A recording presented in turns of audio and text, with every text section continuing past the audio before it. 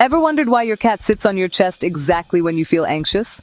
It's not random, it's science. Cats can actually sense your pulse rhythm through their paws. They feel tiny heartbeat vibrations that we barely notice. When your heart races from stress, the vibration pattern changes. Your cat can detect that shift instantly. That's why many cats lie on your chest, curl on your stomach, or rest on your arm.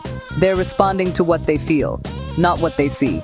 For cats, steady touch is a form of communication. When they sense irregular pulse rhythms, they try to calm you with warmth and weight.